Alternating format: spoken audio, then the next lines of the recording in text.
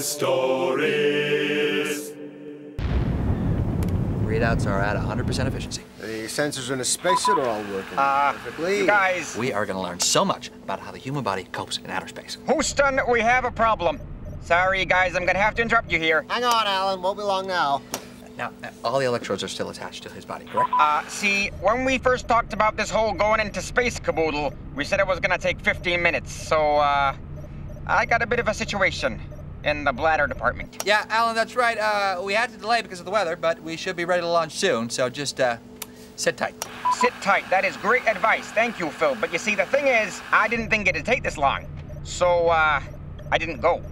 Sorry, go where? To the little astronaut's room. You want to go to the bathroom? I really need the toilet. I mean, heavens to Betsy, I've been in here for 5 hours. Look, we can't stop the mission now, Alan, so just think of something. You're an astronaut. 10, Final checks. All 9, 27 readouts 8, working perfectly. 6. No, Abort what's mission. going on? Abort No, mission. the suit's sensors are short-circuited. Alan, I don't know how to tell you this, but we've had a malfunction, so we might have to abort Whoa. Alan, did you go pee-pee? It's okay, you guys. I am ready for takeoff. Hello, I am Valentina Terova, proud Russian and first lady to go into space. But what happened during my 3-day orbit of planet Earth? Did I A. Get terrible nosebleeds? B. Couldn't stop sneezing? C. Kept being sick? And the answer is C.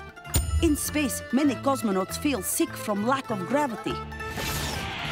I did much puking, and also leg hurt, and couldn't leave seat for 3 days, and nearly died when orbit calculations wrong, and nose smashed on helmet, and then nearly drowned when parachute land near big leg. But apart from that, best fun ever! Highly recommend. 2 vertical thumbs. Hi, I'm Neil Armstrong, and I'm here to tell you the secret behind my remarkable weight loss. It's being on the moon. I went from being the weight of a normal man to weighing virtually nothing. And now you can too. All you need to do is follow my unique Apollo 11 weight loss program.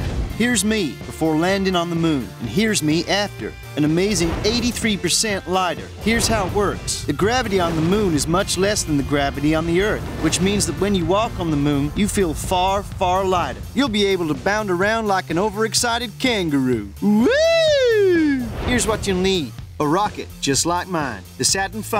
It needs to be taller than a 36-story building and weigh about the same as 400 elephants. When you first arrive on the surface of the moon, make sure you're the first person out of the lunar module. If you're the first man on the moon, everyone will remember your name. Take this guy. He came out second, and his name is...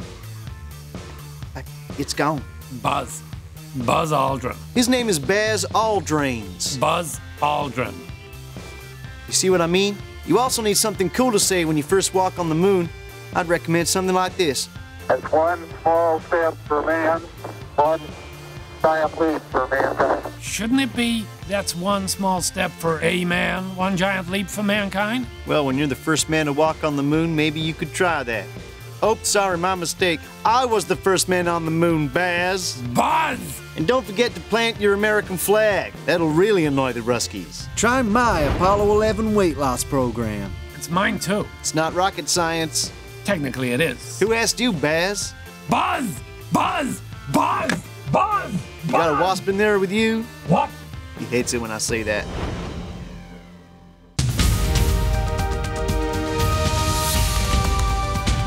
Hello and welcome to the news at When, around 70 years ago, when the United States of America and the Soviet Union, centered around modern-day Russia, decided to try and settle the growing argument over who was superior in a way that was quite literally out of this world.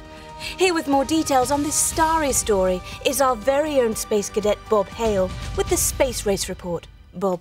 Thank you, Sam. Well, the year is 1945, World War II has just ended, and after years of having to be battle buddies, America and the Soviet Union can now finally embrace the fact that they don't much like each other. You see, these two superpowers run their countries in very different ways, called chalk and cheese.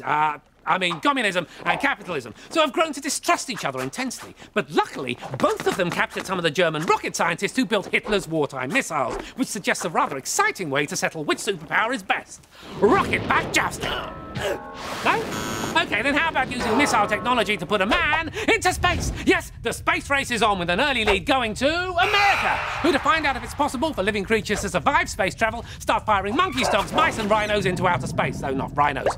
And with the Soviets following suit, soon loads of animals are sent off into starry skies, with many of them never coming back. I guess they liked it up there. What? Oh, right. Rest in peace, guys. Anyway, now the race really starts hotting up as both sides rush towards the next major milestone, putting a man-made craft into orbit around the Earth, with the points this time going to the Soviets. Yes, in 1957, Sputnik 1, a radio beacon the size of a beach ball, becomes the thank you. Really helpful, honestly. Yes, Sputnik becomes the first ever satellite, but America's not far behind. And in 1958, they launch Explorer 1, which is about the size of a grapefruit. Don't even think about it. And while it's even-Steven score-wise, the Soviets are now on a roll. They send an unmanned rocket right around the moon, launch a probe to photograph its surface, and in 1961, after successful tests using a dummy, yes, very funny, Russia's Yuri Gagarin becomes the first ever man in space, and America starts getting pretty sick of second place. So, in 1961, US President John F. Kennedy announces that America will attempt the impossible, to put a man on the moon. Not because it is easy, but because it is hard. The exact same reason why I keep trying to set the clock on my oven. So, a new series of rockets known as the Apollo program are dedicated to the moon landing. But disaster strikes when a fire during launch simulation kills the crew of Apollo 1, meaning Apollos 2, 3, 4, 5, 6 become unmanned flights to perfect the design. Until finally, in 1968, the USA gets some badly needed points when the crew of Apollo 8 become the first men in history to orbit the moon. And just 1 year later, America is finally ready to do what mankind has always dreamt of, teaching a pig to tap dance. What? Oh, moon landing. That makes more sense with all of this. I see. No, fine. So, Michael Collins, Buzz Aldrin and Neil Armstrong climb aboard Apollo 11 with the aim of beating the Soviets once and for all. Their mission is simple. Fly to the moon, land on the moon, walk on the moon, leave the moon, fly home, and Bob's your uncle, though only if you're my nephews. I mean, what could possibly go wrong? Well, since the navigation computer was about as powerful as a chip inside a modern toaster, I'd say pretty much anything. But the date's been set, the cameras are primed, and the eyes of the world watch with bated breath, which is difficult for eyes, as on July the 20th, 1969, the Lunar Module Eagle separates from the Command Module Columbia and lands on the moon! Yes, the space race is finally won! A scoreboard-shattering victory to the US of A, as Neil Armstrong takes one small step for man and one giant leap for mankind. The Soviets accept defeat, wave goodbye to a moon they never reached, and turn their attentions to building space stations, leaving America to build a moon colony with a burger bar and a coffee shop, right? Wrong! In fact, only 12 people ever set foot on the moon, and no one's been there since 1972. A tragic oversight that I'm going to rectify right now. Yes, it's time to take one small step for Bob Hale, but one giant leap for the good people at Bob Hale Space Rocket Industries. Goodbye, Sam. I've always loved you. Will you wait for me? No. Well, I'm not going then. Fine. The Soviet Russians were way ahead of our American Apollo space program, and we needed to up our game. So we invested in some incredibly powerful computers that could calculate the complicated mathematics needed to get manned rockets to the moon and back. But these computers were kind of different to the ones you're thinking of. When you're planning to put a man on the moon, you need a computer that can do high-speed, complex calculations and precise rocket trajectories. You need the latest technology from NASA. Just ask the experts. Hi, Buzz Aldrin, astronaut. We rocket jockeys don't know much about computers, but this is one computer I trust. And I know the future when I see it. The future of computers is now. The future is I, Katherine Johnson. Welcome to me, Katherine Johnson, NASA computer. Tell Buzz if he uses these settings, he's going to hit the sun. Sorry, where do I plug in the keyboard? Well, I'm not that kind of computer. Computer is my job title. Oh, so you don't work out complex algorithms and baffling calculations at super high speeds? Well, I guess I am that kind of computer. Great. So where do I plug in the keyboard? The I, Katherine Johnson, putting the person in personal computing. Don't you even think about it. Houston, this is Apollo 10. We are now orbiting the moon in a distance of 8.4 nautical miles. Commander, the instruments are picking something up. It's pretty close by. What? An asteroid? Ah, this thing's made of organic matter. Guys, it's 10 feet away. I can't see it. Where is it? 8 feet. I've sealed all the airlocks. 5 feet.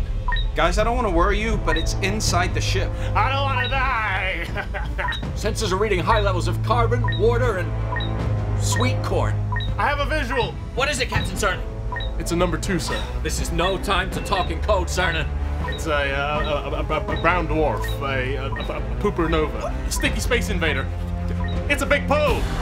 Get it away from me! Apollo 10, is everything okay? Houston, we have a problem. There's a poo-poo floating in the cockpit.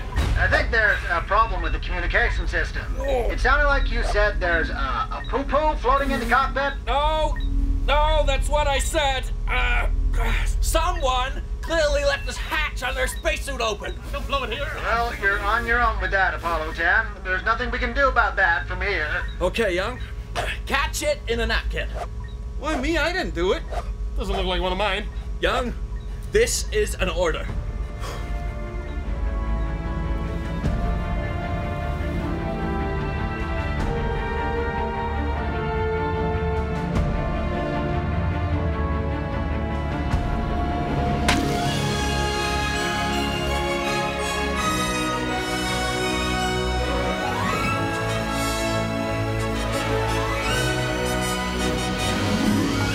Well done, Young. That was one small poo for man, one giant catch for mankind. Definitely one for the captain's log, sir. Horrible Histories.